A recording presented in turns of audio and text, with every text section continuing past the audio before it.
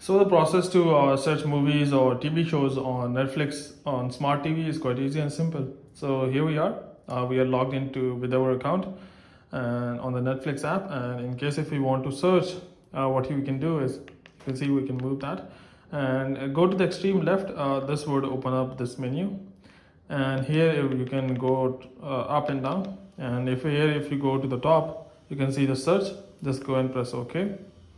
And inside search, you can simply go and search for anything. For example, I can say top P.